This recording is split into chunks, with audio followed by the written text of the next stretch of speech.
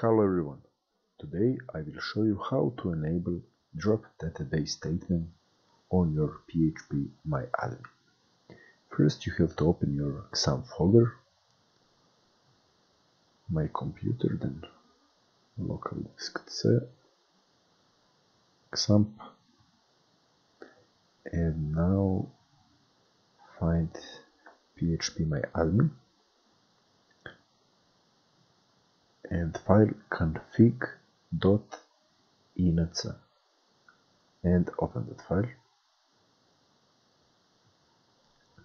Okay, now open your PhpMyAdmin, and if you want, for example, to drop database users, not just a table but database, you go to operation and you don't have an option to drop database.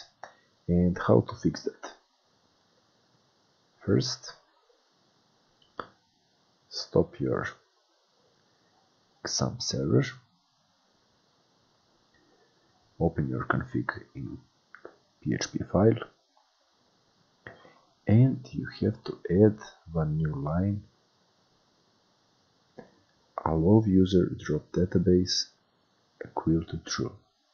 And if you already have that line and between quotation marks is false, then you have to change it to true. And Ctrl S to save, or file save. And now start again your Xampp server and MySQL.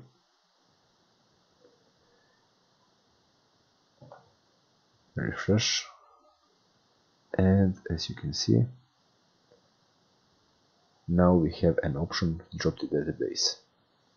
And if I want to drop, operations, drop database, okay, and that is that. Thank you for your watching.